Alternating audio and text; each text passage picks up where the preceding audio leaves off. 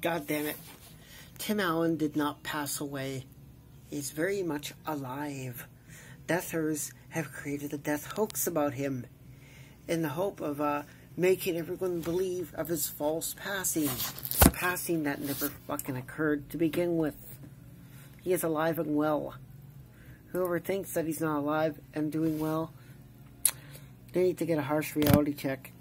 And to know that this bollocks is not even on the news.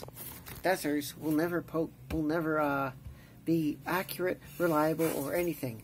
They create death hoaxes with the sure and harmful intent of hurting somebody's reputation by way of saying they died, in which that is not true at all. Death hoaxes are very bad.